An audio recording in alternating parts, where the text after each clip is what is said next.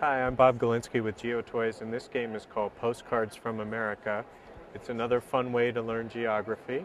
This game is for kids 5 and up, and basically the goal of the game is to visit the places on the game board that correspond to the postcards. Each player starts out the game by drawing 5 postcards, and each postcard corresponds to a place on the map. Players then roll the dice, which have colors.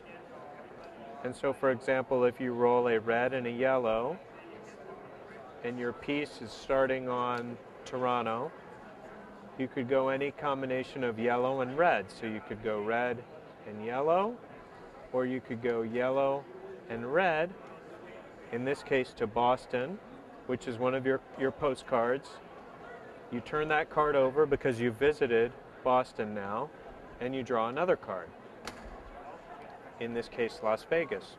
So then the next player would take a turn, and players continue until one player has turned over 10 cards, and the first player to turn over 10 cards wins the game.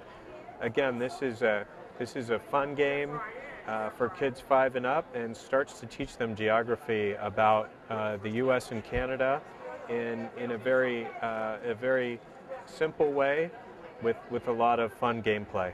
Thanks very much.